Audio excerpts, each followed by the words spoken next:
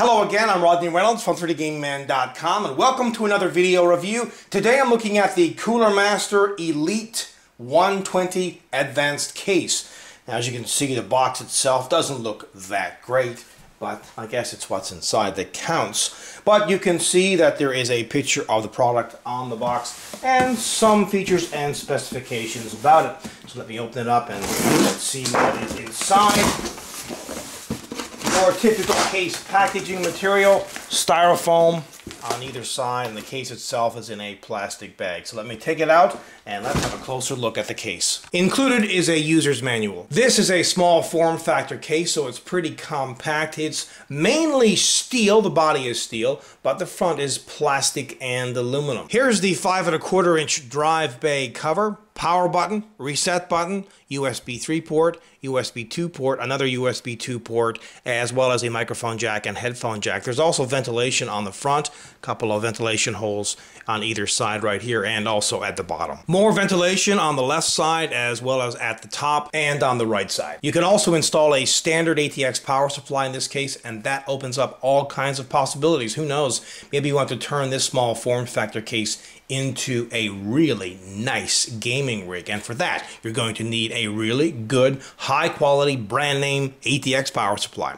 Also ventilation here at the back. Here's where the motherboard's I/O shield plate gets installed, 2 expansion slots, as well as a single rubber grommeted hole. Lots of thumb screws back here, 3 on the top cover as well as 2 on the expansion slots, just making it easier for installation and removal. It would have been nice to have thumb screws also on this power supply bracket. You'll need to remove this, install it on the power supply, and then slide the whole thing into the case. And with the top cover thumb screws removed, all you need to do is slide the cover back and lift it off. On the inside of the case, they include this bag, and in it there's a couple of plastic 3.5-inch drive rails. These go on either side of the drive, and then all you do is slide the drive into the 3.5-inch drive bay.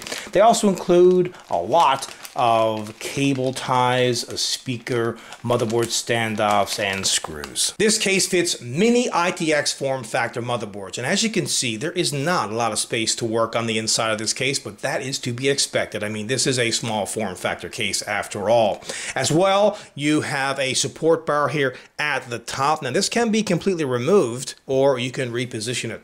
As I mentioned previously, there is one 5¼ drive bay. You can fit up to 3 3.5-inch hard drives in here, or you can fit 4 2.5-inch drives. And let me explain. You have a combination basically of 3.5-inch drives and 2.5-inch drives. They have these adapters which basically convert a 3.5-inch drive to accept 2 2.5-inch drives. So with these in, you could have, like, you know, up to 4 2.5-inch drives and maybe 1 3.5-inch drives, or a combination thereof. Note that installing a 5¼ drive is a toolless operation. You can see that this is open and this is locked. So put it this way when you're sliding the drive in, and when the drive is in, put it into position properly and then lock it into place. On the bottom of the case, there are a number of these punch outs, and this is to allow you to organize the cables, you know, give you something to attach them to.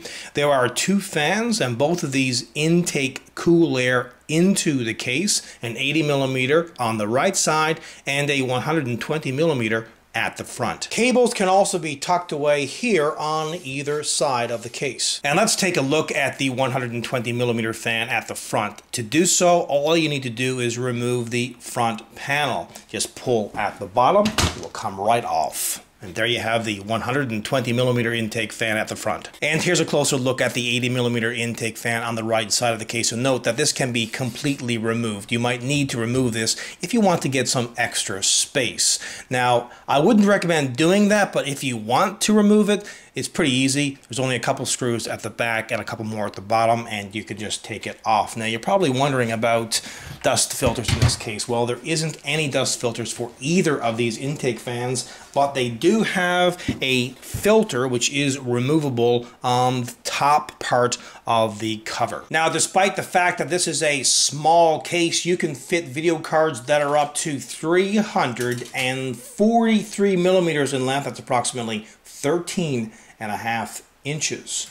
Also CPU coolers that are 65 millimeters in height or 2.5 inches. At the bottom, there are 4 plastic feet. Finally, have a listen to the stock cooling.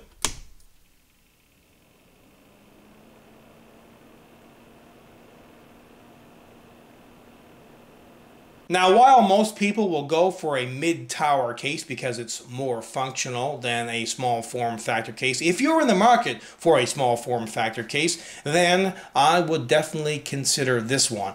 Why? Well, it is affordable, looks really nice, it's very lightweight, has, decent cooling. You can't expect too much considering it is so small. Love the way that everything's laid out here on the front. Lots of ventilation, plenty of drive bays. You can fit a standard ATX power supply inside of it. It has a lot going for it considering its price and also the functionality. So for that, I'm giving it a kick-ass award. Until next time, take care.